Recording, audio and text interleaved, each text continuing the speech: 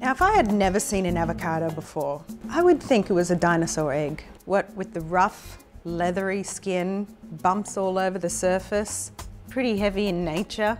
It's got to be an ankylosaurus pup, right?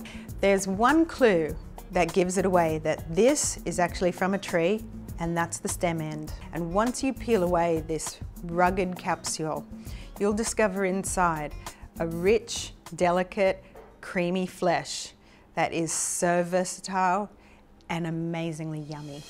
This is my Express is Best recipe for guacamole.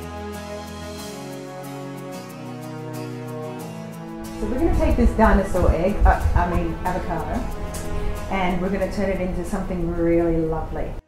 Halve your avocado with a long, sharp knife. Today's awesome tip, whack your knife's edge straight into the center of your seed. Give it half a twist and pull. Done. Very simple.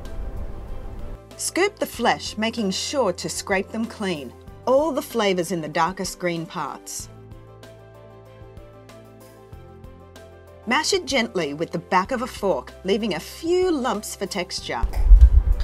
You just make it so that it's nice and lumpy, a little bit creamy, a little bit lumpy. Finely dice some red onion. Chop fresh, ripe tomatoes. A squeeze of fresh lime. And then, if you like it spicy, then add some fresh jalapeno peppers with the seeds. Go ahead, be daring. It's good for the blood circulation. Mix it together, being careful not to smush your gorgeous tomato chunks.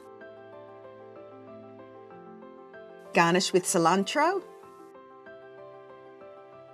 and load up your corn chips.